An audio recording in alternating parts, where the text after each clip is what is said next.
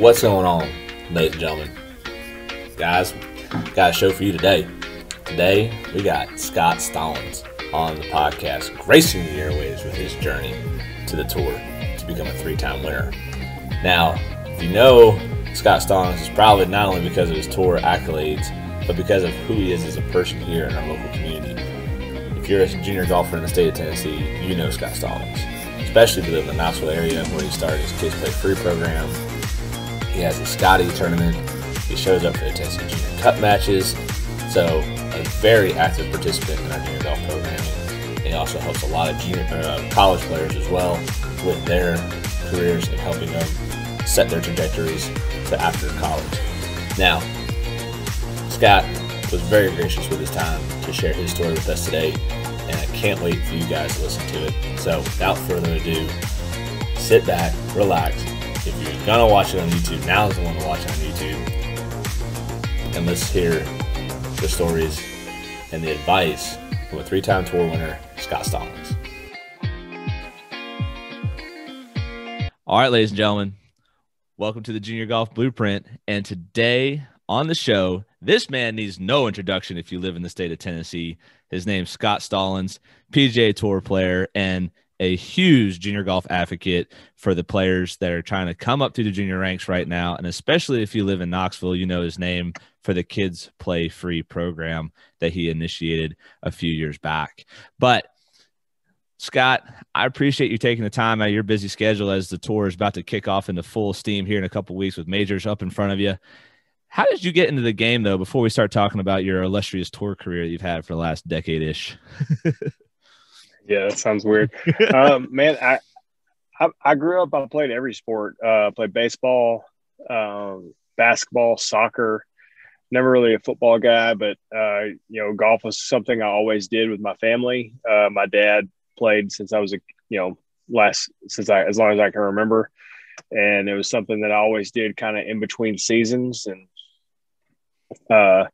as I guess golf progressed and kind of the era of Tiger Woods came along, I guess I wanted to try to get a little bit better and realize that the other sports were kind of getting in the way. And it's kind of unique to tell my story now, especially with the era of specialization in youth sports and, seeing kids having to make a decision and sticking with such, that wasn't necessarily the case with me. It was more just, I decided, I knew baseball was kind of getting in the way of golf, and, just the time and effort it took to play and progress was just, became very evident very quickly that I was going to have to make some choices. Not that I couldn't try to do it all, but, I needed to decide on my own that if I was going to try to get any better at the game that I really wanted to be the best at, some of the other stuff was going to have to kind of take a back seat.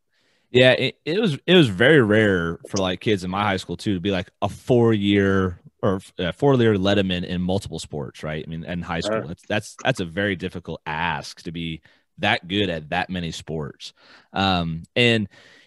Rob Bell talks about the specialization thing. If it's a passion, you have a passion for it, it's not really work. It's fun.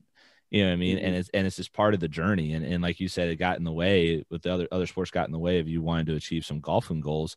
But you and I are only a few years apart, and I grew up in the same generation as you. It's Tiger Woods wins that 97 Masters, and that was golf became cool. I want that. I want to do that. That looks the fist pumps. I mean, nobody was fist pumping before Tiger. Really. He made that. He pretty much. You might as well trademark that for the guy. So what was you ended up going to Tennessee Tech, and what was your deciding factors when you were making your college decisions? Obviously, recruitment's not even comparable now from when we were that age. But what were some of the deciding factors for you? Well, I mean, I've pretty well documented. Tennessee Tech was the last place on earth I ever thought I was going to go, nor did I want to go.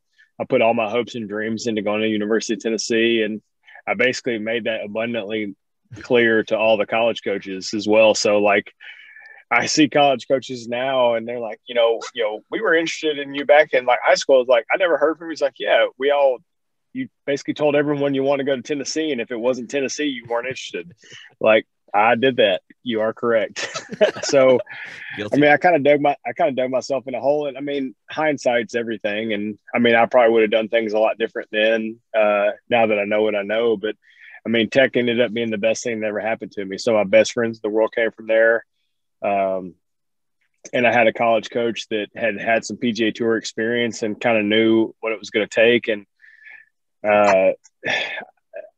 early in my career at school, I probably didn't take it as serious as I probably should. And we had one fateful Hall of Fame dinner where he told me very clearly in front of a lot of people what he thought, good and bad, and awesome. Made it very evident that he saw something in me that I didn't see in myself.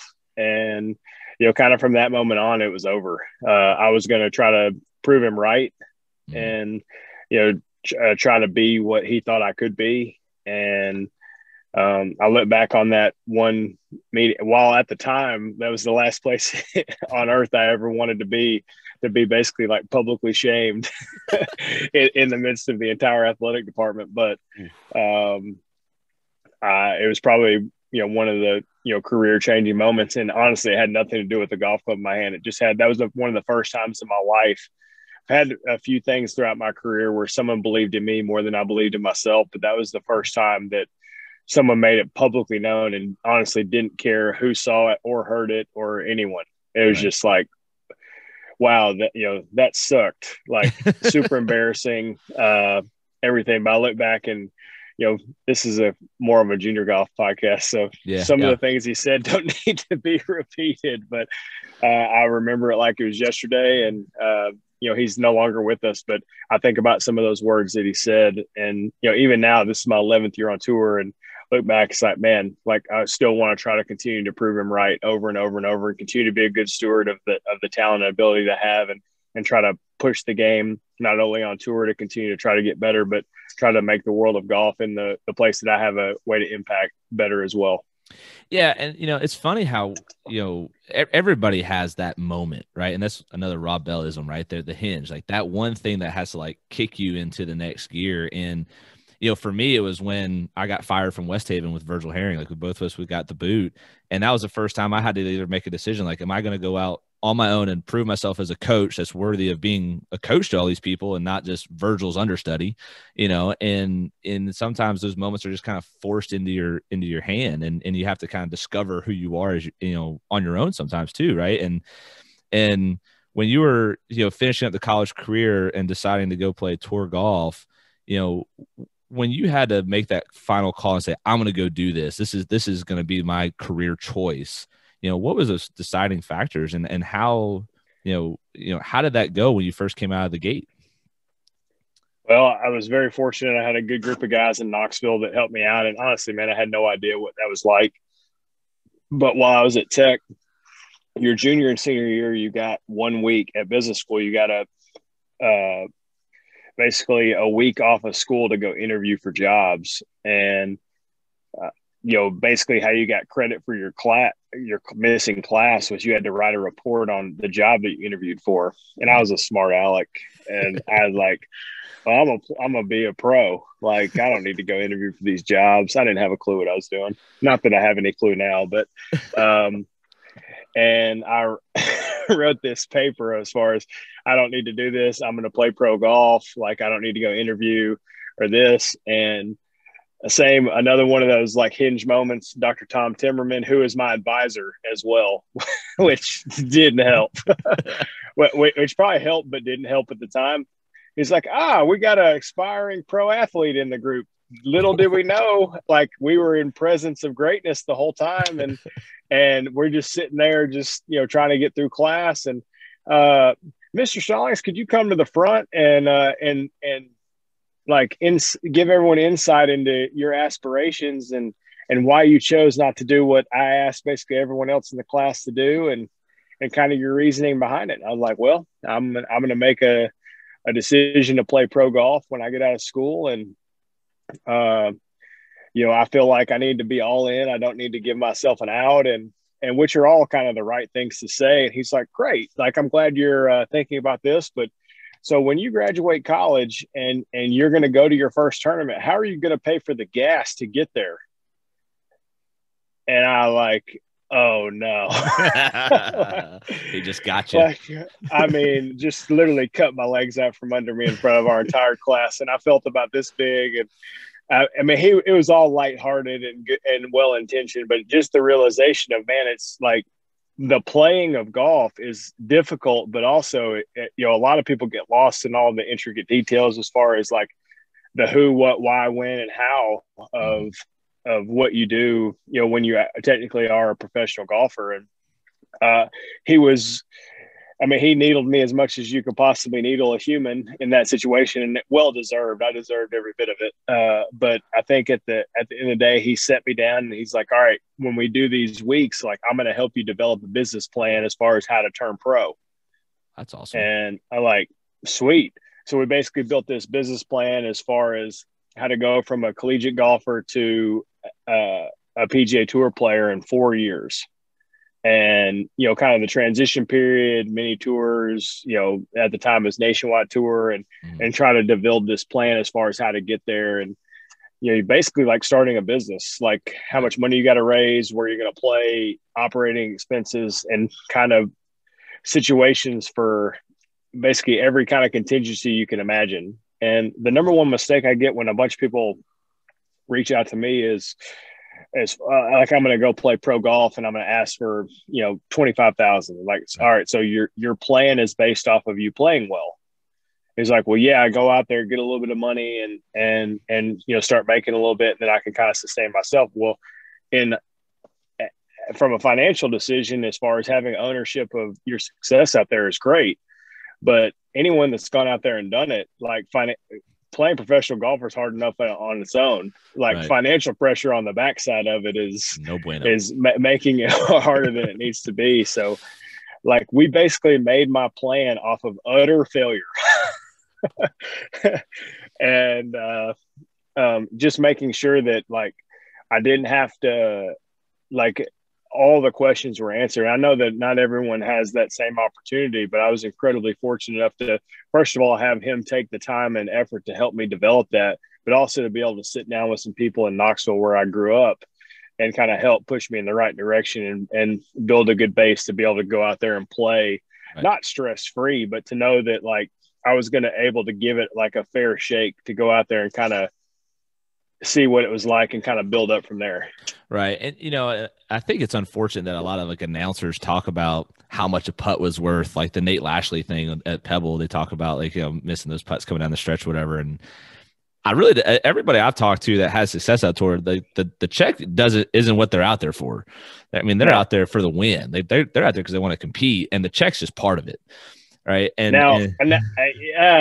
I mean, I have definitely thought about that after the fact, or, hey, I made birdie and that was this, or you make a bogey and you think about that, but you take into account, man, I hit 260, 70 shots a week. I mean, It's hard to, but you got to go with the fresh. I totally understand what you're saying, but in 14 years as a pro, like, I'm definitely like, oh man, like the ones that kind of keep you awake for a minute, but you're exactly right. Like, I'm not out there thinking, oh, well, if I don't go for it, maybe that's worth this, or if I go for it, then it's kind of worth that. Like, you don't necessarily, I mean, that's gambling, not necessarily like, hey, just, putting yourself in that situation and trying to be in the hunt coming down the stretch on the back nine on Sunday. And there's no other feeling like it in the world. And I mean, as a professional golfer, that's what we strive for. Yeah. And, it's interesting that, your administrator helps you with that plan. And you turned pro in 2008, correct? And then you took off and then had a couple years running the minis, and then went on to your PGA Tour status in 2011, 2010. So you had a couple years playing around those smaller circuits before you punched the ticket to a full-time status. What was that journey like in trying to get your full-time card? It's a lot different than now. I mean, when I came out was kind of like the heyday of, like, the mini tours. I mean, Ted Potter made, like, over 300,000 on the Hooters tour.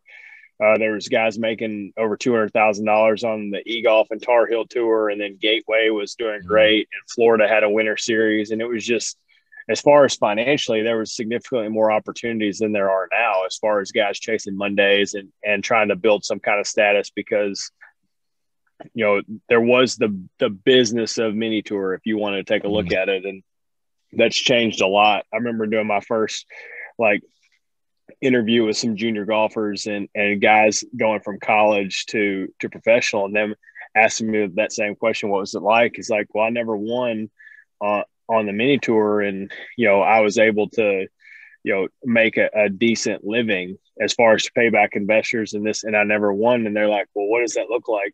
I mean, the winning check on the Hooters tour is $35,000. Like, if you told a mini tour player that now, they'd be like, in what world is that? Like, especially now in Latin America. Yeah. The Tar Heel tour or the e-golf tour at the time had 4 events where first place was $50,000. Holy and cow. like, you just hear that kind of stuff, and as you know, what professional golf looks like now, and it's just a lot different landscape. So there's a lot of opportunities to play.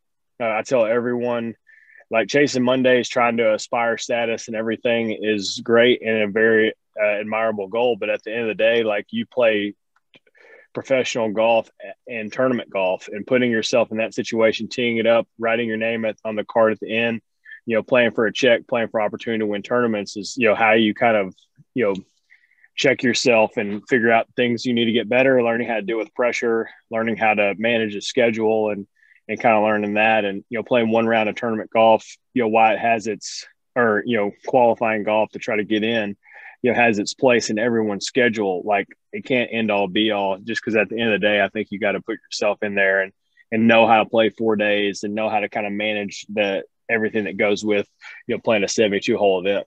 Absolutely. And, you know, and that's kind of like what we tell kids as they're coming up through the junior ranks, right? You know, you win a 9-hole event because you're like 9-10 years old. And then you got to learn how to win an 18-hole event. You got to learn how to win a 36-hole event and a 54-hole event for the state junior AM. And you just kind of progressively learn how to, you know, not just win because you had lights out for 18 holes, but you got to have lights out for 72 holes to win a PGA Tour event. You can't just kind of haphazardly get it done. And especially in this day and age, it feels like that Thursday, Friday round is huge, obviously, for making the cut. But I mean, you just need like one solid round, and then, you know, kind of breathe a little bit, and then make your cut and go on and play your weekend and make your check. And I can imagine that's definitely playing a lot of emotional cards when you're young and you're trying to, you know, keep your card. Yeah, I mean, kind of the tournament is, you know, for the most part, you kind of take 54, which is going to kind of be just, it is what it is, some bogeys, some birdies, and just kind of managing it. And like, how hot is your hot 9 and how bad is your bad 9, and then kind of modulate the rest of it. And, you know, understanding that, you know, when it comes, it's going to come in waves, but also, you know, that bad lie in the rough, and, you know, the sketchy up and down or whatever, understanding the value of just the number of shots and the number of holes that you're going to have to play.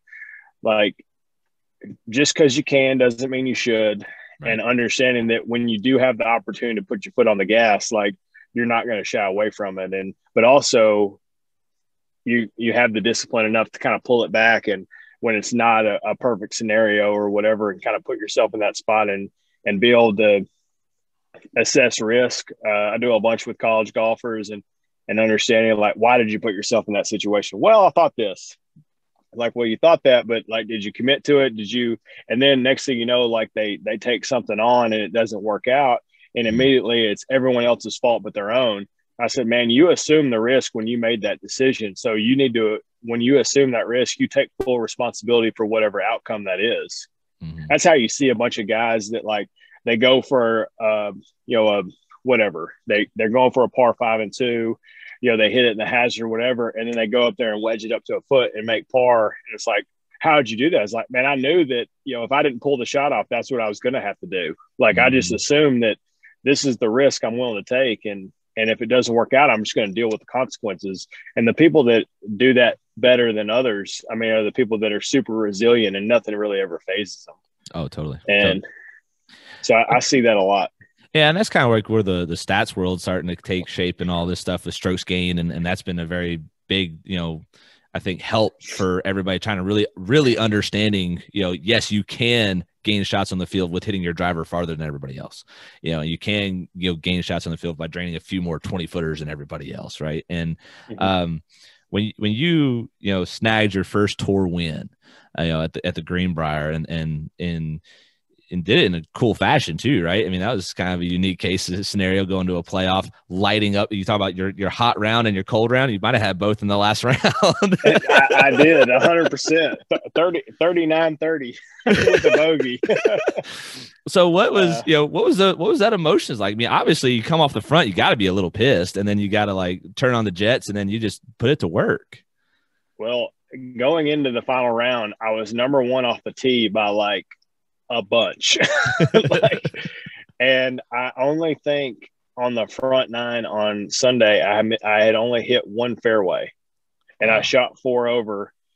And number 10, and Greenbrier, we don't, who knows if we're going to play that tournament ever again or whatever, but the 10th hole, and when I won, it was in August. So the ball was going forever, like so far, because there's a little bit of elevation. It was super warm.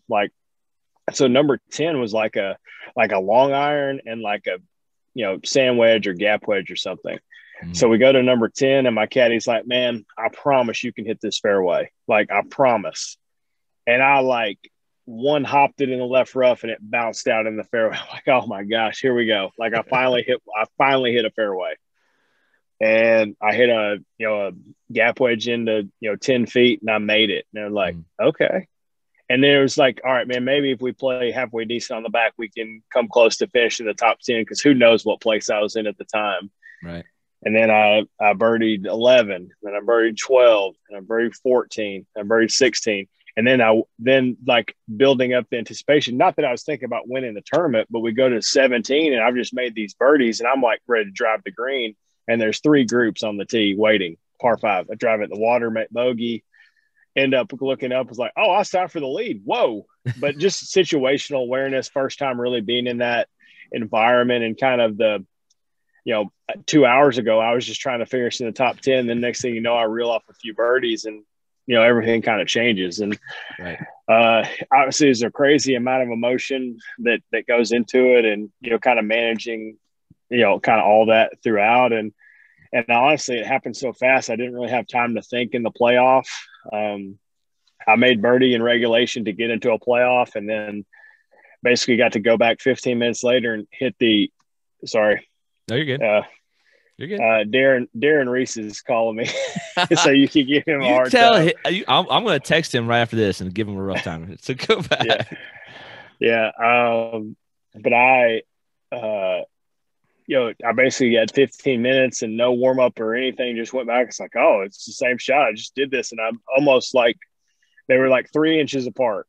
Wow. And was able to make the putt, and kind of the rest was history after that. And I told Bill Haas I was single-handedly responsible for him winning the FedEx Cup. I said, losing to me just fired him up and got him in position to win the FedEx Cup. So that's right. I beat him in a playoff. He won the FedEx Cup. Probably worked out a little better for him, but it worked out good for me too. So that's right. I say the FedEx Cup has a good paycheck at the end of the day, but and it's interesting too, because you hear stories about how once you start getting some notoriety on the tour, you gain a few wins, like you were a 3-time winner pretty quick, and you start becoming a known face, that your schedule has to start to change to adapt to being a little more recognizable. You might have to sign more autographs or more publicity stuff and contracts and stuff like that. So, as your career has evolved, how has your schedule had to evolve so that you can stay on top of your game? I mean, honestly, just being resilient and understanding that, you try to have as much information as you possibly can, and understand that, not to the point of the stuff that, and not that I'm comparing myself to Michael Phelps in any way, shape, or form. He's one of the best of all time in the world of athletes. But just the way that Bob Bowman trained him, and just prepare as best you possibly can, but ultimately understand that things are going to go wrong. Mm-hmm. And there's that crazy story where he booked him all these travel info, and while Michael was on the way to the airport, he called and he canceled every one of them. Just to see him just deal with adversity and, scheduling changes and understanding like what tournament you're going to play. And, I mean, this is my 11th year and my schedule still has variables in it. Yep. If you have to do this. And if you don't, you kind of do that. And, we all know that one good week changes everything. And totally, then you kind of adjust from there. And, but try to stay on top of my game as best I possibly can, and also learn how to get away from it as well. And I didn't do a very good job of that early in my career. I kind of only knew how to just be at the golf course all day, every day. And while there is a lot of that still takes place, having a family and young kids and, you don't want to say a blessed distraction, but it truly is, and kind of a way to kind of, I could have the best week I've had in a long time and come back and I've got a almost 5-year-old little girl who could completely care less about golf, but she knows that like dad's home and it's time to do this, or my son's ready to go out in the yard and do something, or my honey-do list for my wife is, biblically long. And next thing you know, it's like, guys, dad finished top 5 last week. They're like, good job. But the same side of it, you have a couple missed cuts and you're frustrated and this and that. And, it's kind of a welcome distraction to go back into that, where it's not just like, why are you missing cuts? And, why can't you make a putt inside of 5 feet? And, all these different things that kind of go in with struggling. And right. So there's positive and negatives to both. And, kind of seeing just managing. And obviously I feel like I'm smarter now than I was when I was early in my career, maybe, or maybe not. But well, I guess it's a little disappointing. You don't hear that knocks off the honeydew list. So I don't get the lean on that one, I guess, if I ever do something great. Unfortunately not. And if my wife ever watches this, I love you and I appreciate the honeydew list. But I think it's funny when I come home, she's like, oh, there's a list when you get home. And it's all like nothing, like she doesn't really trust me to do a lot. not that I'm some like magical handyman, but I'm pretty good taking the trash out. And, we kind of moved out in the woods a few years ago here in Knoxville. And awesome. So there's some stuff that goes around with it, but I can hold my own for the most part. But anything that involves a significant amount of handiness, we're going to delegate that pretty quick. Yeah, there you go. That's right. So I hear a lot of like, my college players when they get to interact with, guys like you that play on tour, the ability to hit certain shots, right? Like there's like a whole nother level of shot making that's required when you get to the PGA Tour. The creative juices have to flow and kind of like an understanding how you plot your way around the golf course, right? It has that a level of detail. What was something that when you showed up to the tour, like you had to learn in order out to, whether it's a shot you had to hit or a way to play the golf course or find the way to make the golf course suit your game? What was that like? Yeah, I mean, the value of par, understanding like not to put yourself in a spot like, or like when you do get in that spot, understanding how to just, maximize outcomes and get yourself in a spot where you can't make double bogey and, go from there. And, we're all human and we make bogeys and make bonehead mistakes here and there, but understanding how to, let it ride off and go out there and execute the very next shot and the very next swing and, kind of be able to deal with it as it comes. And I wish I could pitch and kind of manage my way around the green early in my career like I do now. Mm-hmm. And, kind of made that a pretty big focus the last few years and just different things and, kind of picking the brain as far as different people that you think are truly the best in the world at what they do and just try to learn. And, I don't think there's necessarily like certain shots are like, oh, I have to learn how to do this or I have to learn how to do that. I think, you kind of remember the first time I hit balls on the range with Tiger was at Torrey and I almost missed my tee time.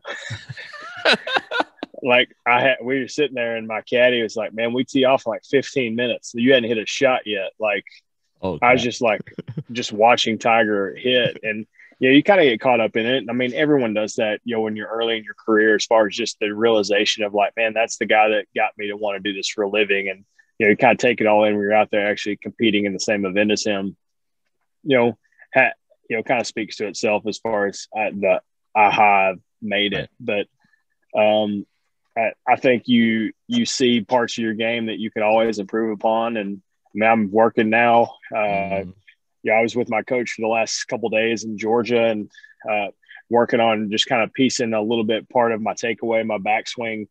And I mean, none of that's like sexy to work on or fun. Or I mean, I did a speed drill on Wednesday with the stats guy I started working with, and it took me forever, and literally working on just dying speed of putts, around 20 feet, and it's kind of a make percentage and that I need to get better at from probably 8 to 15 to 20 feet. I need to probably improve upon a lot, and none of that stuff's like life altering, mind blowing things. It's just stuff that just, hey man, I got to get a little bit better at these things, and that's going to pay dividends in the long run. But it's not like super fun to do or super fun to watch.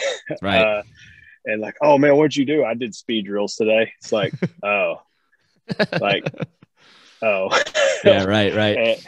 When I was at Legends, it was always fun for me because, the Vanderbilt teams are there, men's and women's team. And then also Brant and Ben Crane would come out and practice a lot. And so those two guys were very gracious and just letting me be like a, fly on the wall and just watch them practice, watch them hit shots. I watched Ben get a lesson from Joe Mayo, and so that was like really kind of cool watching those two guys do some short game stuff. Right. And it's always interesting to me, like when you, like just how you were talking about how it's not sexy. It's just kind of like, it is what it is. This is what I have to get done. And, I think especially junior golfers and kids, they, at the end of the day, they just want to pound drivers sometimes, you know what I mean? Just because it's fun. But at the same time, like you have to be able to do those things that are laborious, if you really want to improve. And it's, part of the sacrifice that comes to being better or the best, if that's your goal. And, obviously your tour career has led you to have these opportunities to give back to the junior golf community with the Kids Play Free that you started in Knoxville. What started that whole process for you to get involved with the AJGA, get involved with the Knoxville community with junior golf? What was your catalyst for that?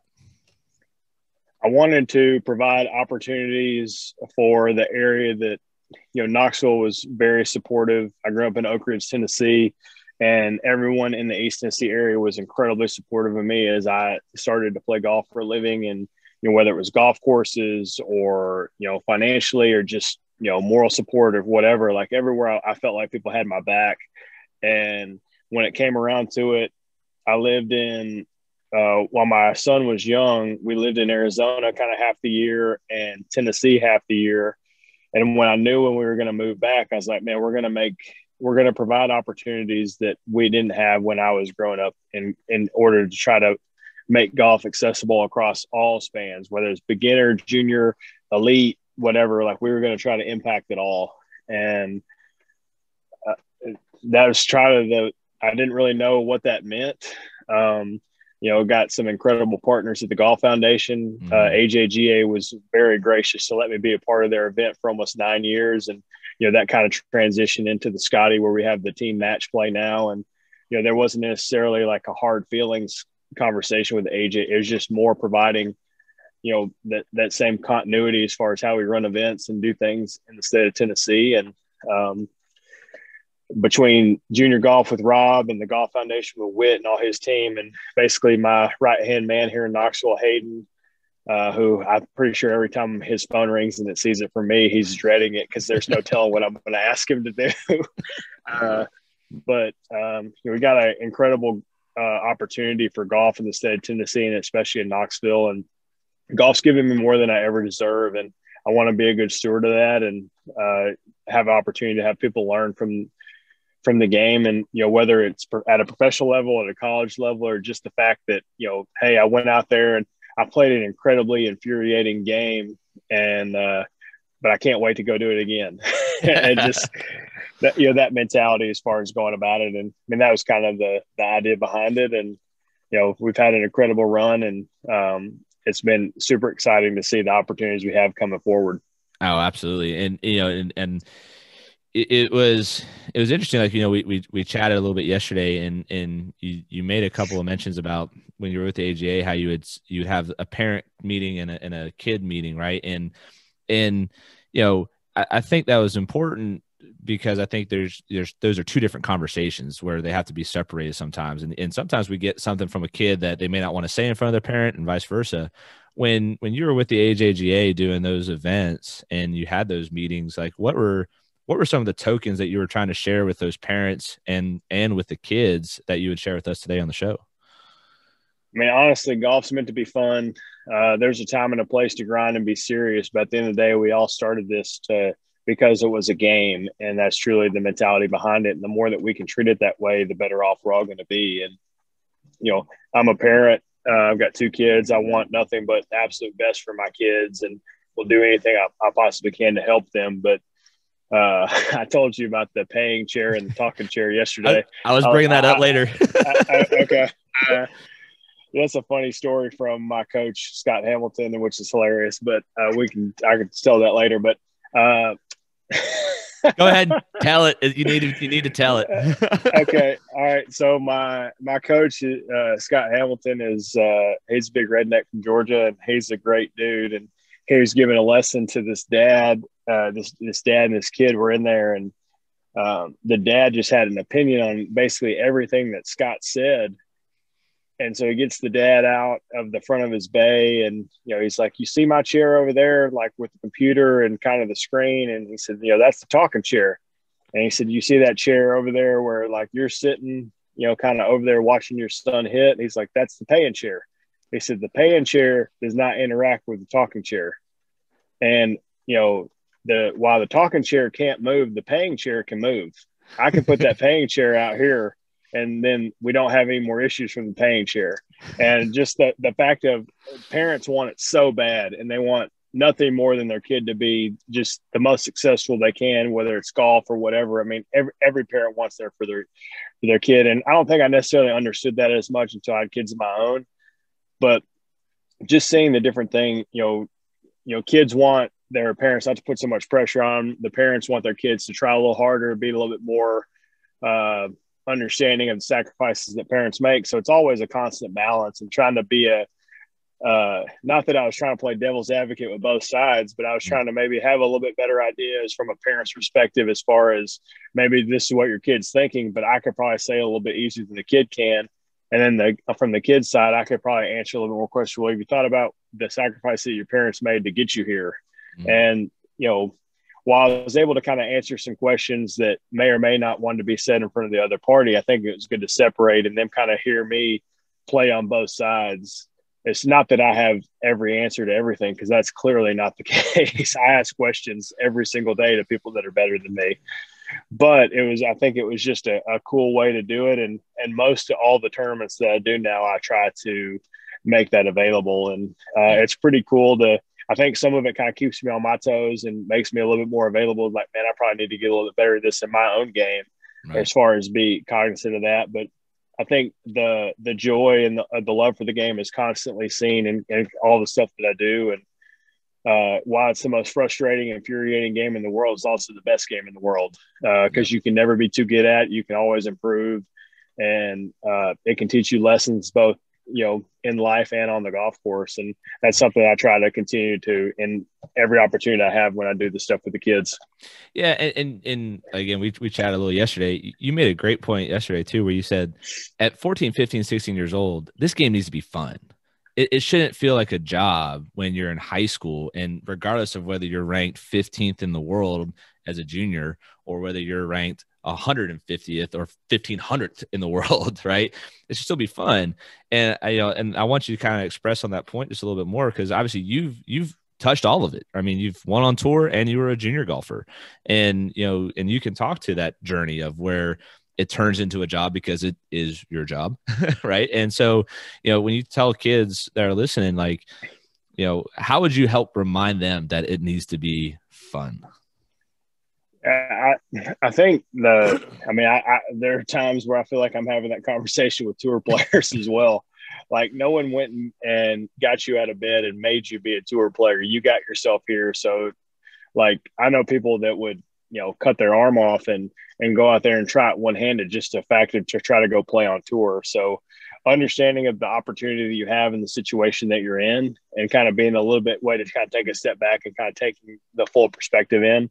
I feel like I have that conversation a lot with college golfers, especially when they're struggling. That's like the woe is me, and things are for this, and then you kind of look. It's like, man, they're not as bad as they seem, and like like any person that's trying to make a change or anything, they make this like daunting, like impossible, grandiose. Well, I'm going to do this and I'm going to do this. I'm going to do this. Well, I mean, all golfers are the same. Like I'm going to be the best driver, best putter, best iron player, best wedger of all time. And next thing you know, like the moment you have 1 ounce of stroke, it's like, oh, I'm a failure.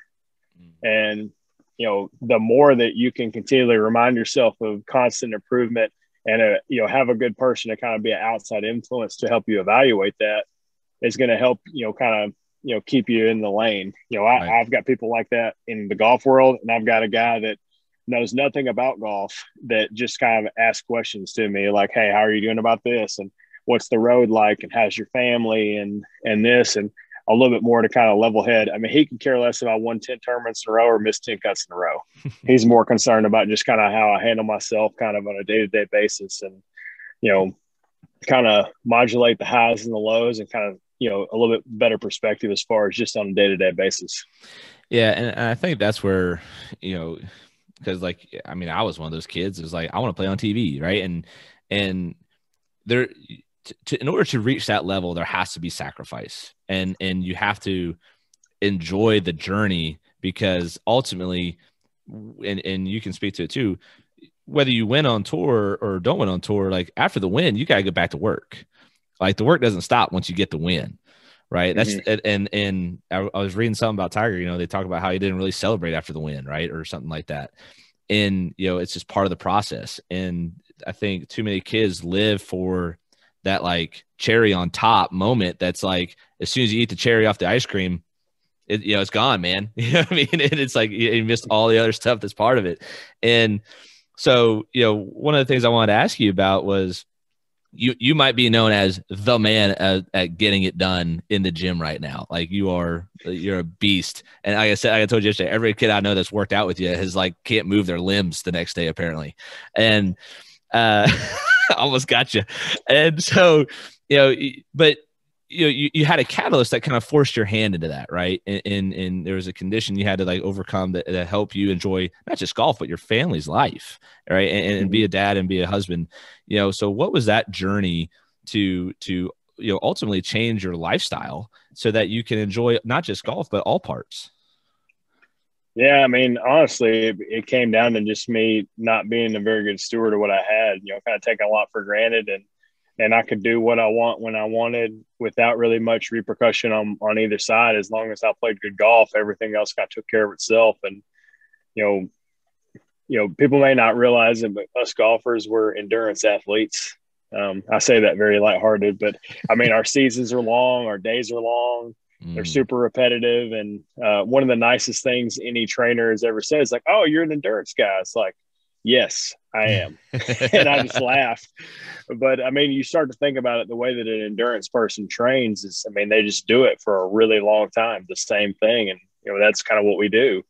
And I was just kind of a ticking time bomb. And I started trying to make some changes and kind of push myself in the right direction. And just things were not clicking, and, you know, continued to kind of fight a struggle and didn't feel great. And started asking some questions and, you know, kind of pulling myself in the right direction. And ultimately it came down to me. And, you know, ignorance is not an excuse, but that's 100% what it was. I was scared of information. I was scared of the doctor. I was scared of all these different things that ultimately were put in place to help me make better decisions and help me be understanding of what worked for me and what didn't, and kind of being able to tell the difference between the two. And instead of just kind of putting my head in the ground and hoping for the best, which is, I mean, we're all capable of that.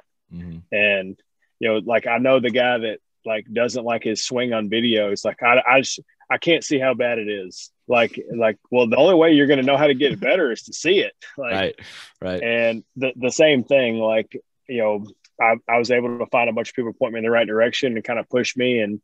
And like I told you yesterday when we chatted on the phone, like most of my changes had zero to do with golf. Like I didn't make the physical and mental changes to be better. If golf happened, that was a huge bonus. But the fact of that I wanted to be the husband and the father that my kids and my wife deserved, more than just a person that's just trying to make it through the day. And yeah. So, I mean, honestly, all that stuff to say, now able to play now on tour and feel great and kind of be able to tell more stories and hopefully push people in the same direction that I did and not make the same mistakes that I made along the way. And if I could be a go-between for that, then great. And I'll continue to push and do things like that. But ultimately it came down to just a lack of discipline and not very well-structured life, both on and off the golf course. Not that I was some like wild hellion by any means, but I just kind of like, man, as long as I make birdies and play pretty good, I can kind of do whatever. And unfortunately, there's a lot of responsibility and a lot of wear and tear that goes into that you build it up and you don't take care of it. Like, it's not going to take very long to fall apart. Right. Well, and you had a quote on your Instagram, where you talked about you got to make one decision to get better every day. Right. And that's kind of how it all started. And I think, you need to like hashtag that or something, make a shirt. Something that, I think Rob Bell talks about that too. And the guy that I use, that's one of his associates, if you do 1% better every day, it adds up over the course of a year. It pays off, and you may not see the dividend that today, tomorrow, next week, or next month, but if you keep doing it, by the time you put a year, 2 years, 5 years, whatever behind it, it shows up in the end. Right. And I think that's, something that a lot of kids I think need to hear is that, and you made a mention about it before, is like, you want to be the best short game player in the world. And then you have one bad chipping day and it's like, oh, woe is me.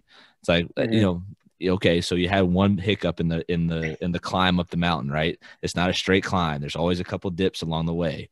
And so I know, you let some kids come out and shadow you for a day and do that kind of process, so what, when you show like a couple of kids that are prospecting into college, what your day is like, what's kind of like what's kind of the response?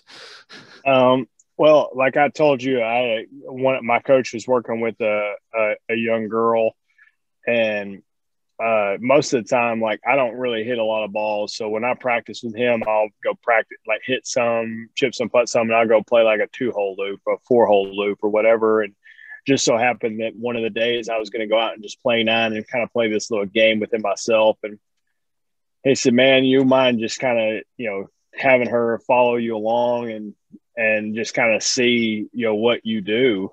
And so we get done and we talk the whole time while we were out there playing, and she's asking questions and this and that. And I made birdie on the last hole, and she's like, "You made 5 birdies in 9 holes." Is like, "Yeah."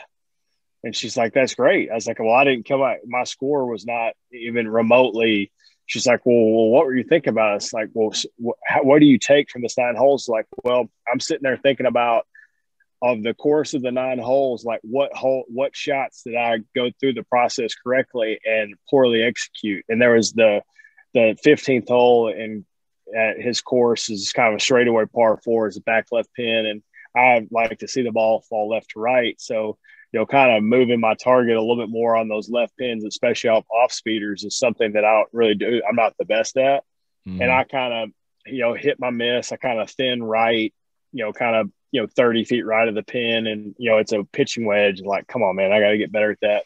So she's like, "Man, you didn't think about the fact that you made 5 birdies?" Like, no, like, that's like, if I feel like I'm doing pretty good, that's kind of what I probably should do. But I'm sitting there thinking about the fact of, not that I'm breaking my whole 9-hole round into one shot, but like, all right, that's something that kind of sticks out, that different things. So I kind of use on the course to evaluate how I go practice. I don't just sit there and hit a bunch of 7-irons to see how good I can hit them.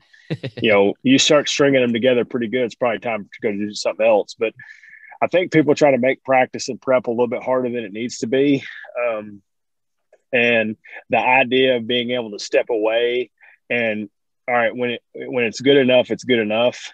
And, that kind of, all right, I'm feeling pretty good about my game. Let's, try to go figure out something else to do here, instead of like, oh, well, that didn't take very long. Have you ever seen like those people that do those like completion putting games and they finish it fast and they like panic?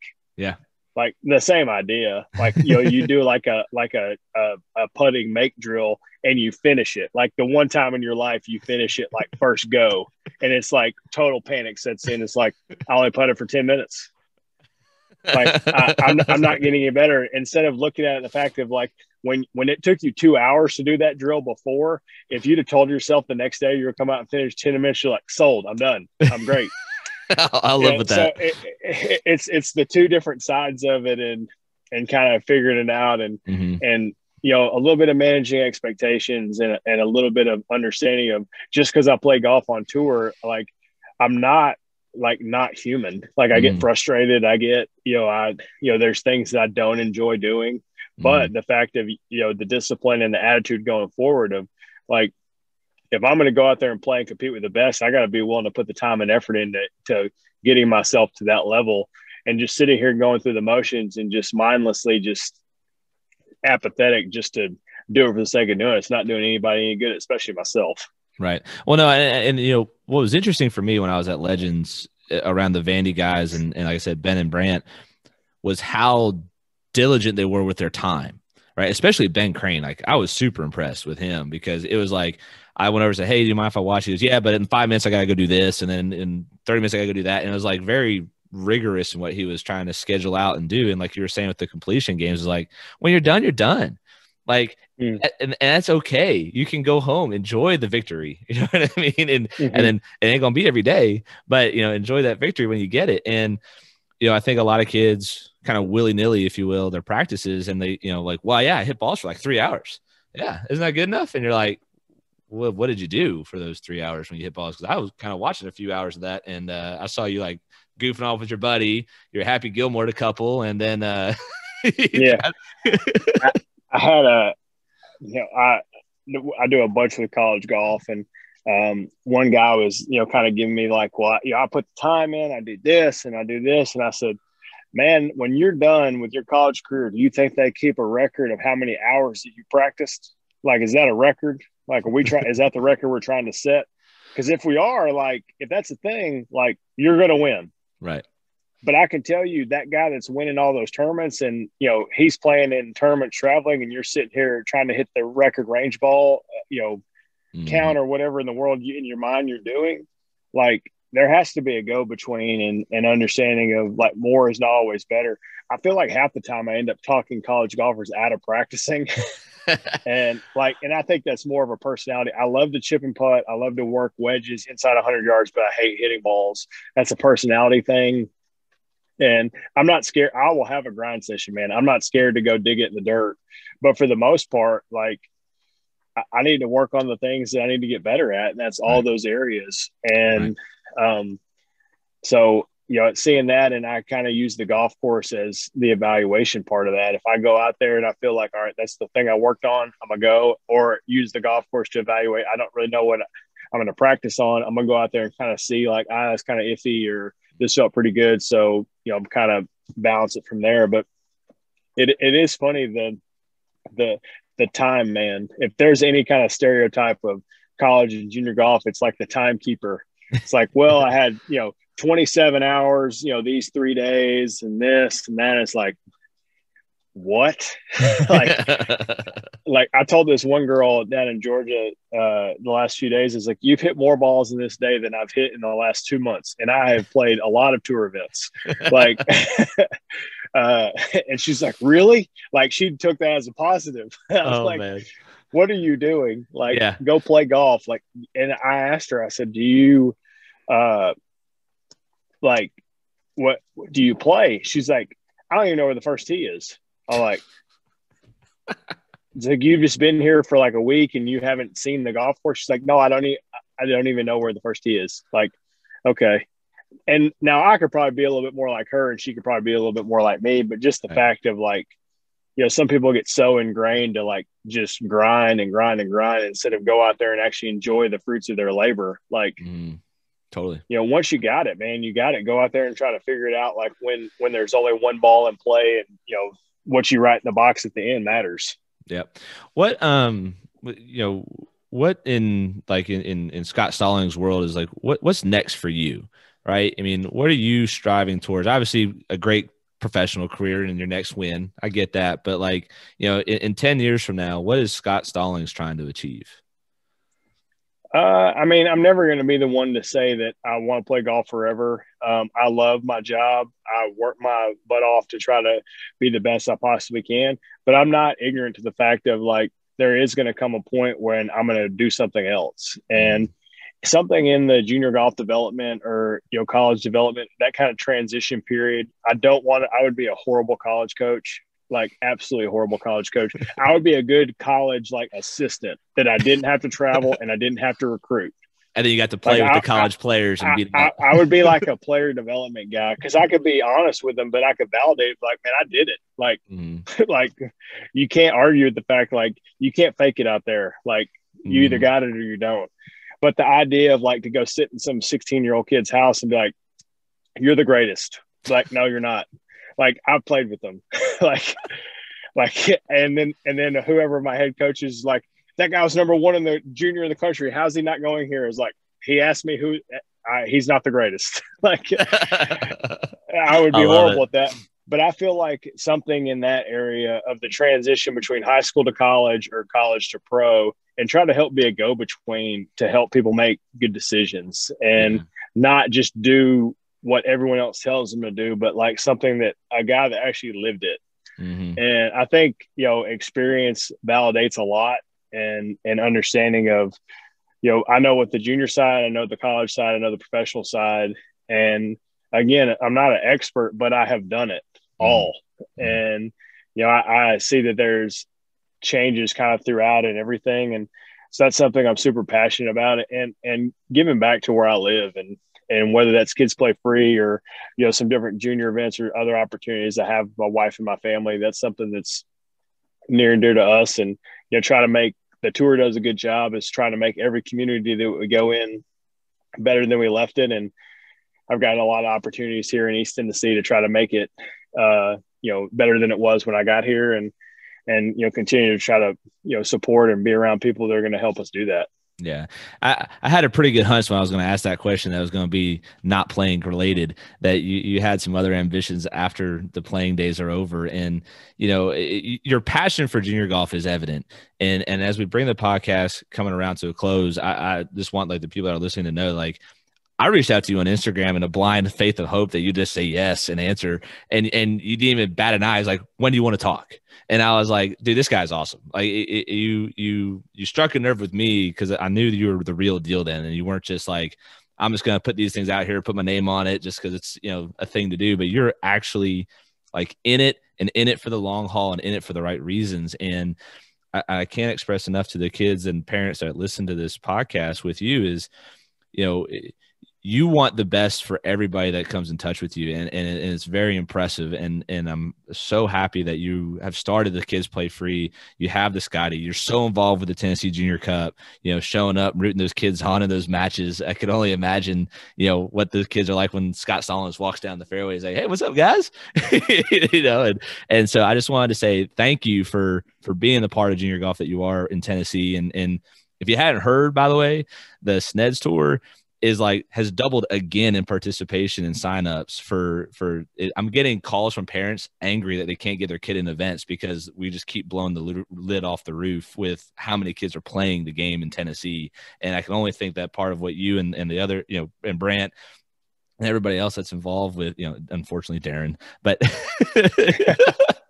is growing. But, as we wrap it up, I always ask everybody to kind of give like one last parting note. And your advice has been so awesome this whole podcast. But if you had to like put one last stamp behind, Scott Stallings' name in Knoxville on a big billboard, and it was like, this is his final thing that he said left for the world, what would that be? You have two things you control every single day: your attitude and your effort. If that's the way that you carry yourself on in terms of how you make decisions, how you carry about, like ultimately you deal with adversity, you deal with positivity, you deal with success, you deal with failure. If that's the way that you truly approach every and all situation, like how's my effort, how's my attitude towards this, you can truly accomplish anything and you can deal with anything that comes your way. And I'm not trying to be cliche. I know we've made some shirts and different things that kind of said that, but that culminates and is applicable to every aspect of life. And, whether it's golf or life or, whatever you're doing, that goes pretty way. And kind of what you said earlier. I mean, make one better decision and build off of that. And, don't make too much of a daunting challenge. Make something that's achievable and continue to make one step in the right direction and go from there. And I mean, it's amazing what the end result will look like. Absolutely. Well, Mr. Stallings, sir, thank you for sharing your day with me and talking for the last little bit. And I know everybody's going to love the insights you share with us today. And as we kind of talked about it yesterday, we didn't want it to be, too downer on some kids' hopes and dreams and all that stuff, but also have a lot of optimism too. And I think you're just a very real person, and you're not going to, fluff their feathers to make somebody feel good. You're going to give it to them like it is. And you did that today. And I appreciate that. Thank you so much. Well, I appreciate you having me on, and you'll continue to keep what you're doing in Tennessee, and hopefully we'll get a chance to do something together here in the future. And if anyone was watching this, I'm shocked that someone will not comment like, I can't believe he's in his car, but I'm not driving. My car is off. The house in the back of your window stayed stationary the whole time, so we're good. Yes. So we tried to do it in a coffee shop. It was way too loud. Ended up, coming to the parking lot, just figuring it out here. But I appreciate you having me on, and hope to see people out on tour or somewhere in Tennessee playing golf somewhere. Awesome. Thank you, sir.